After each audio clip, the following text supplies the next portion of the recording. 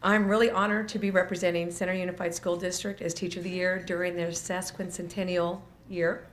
This honor is totally due to the support of my dear friends and colleagues at Oak Hill School, our administration at Center Unified, and also to old friends I hold dear in North Sacramento.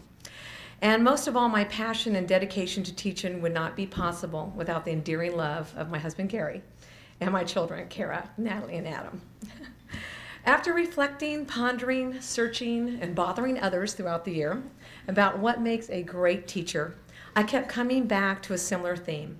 It came down not to great things, but little things. Mother Teresa once said, "God does not command that we do great things, only little things with great love." It is those little things that make us special in the eyes of our students.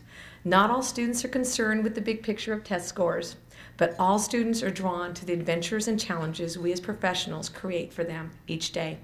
We also learn from the little things students teach us. Ned's love of learning, his humor, and his creativity. Not many fourth graders want to study forensic science experiments conducted by the FBI body farm. Those are the little things that also inspire teachers. I congratulate all of my fellow teachers of the year, and I wish you a year of little things that you do filled with great love.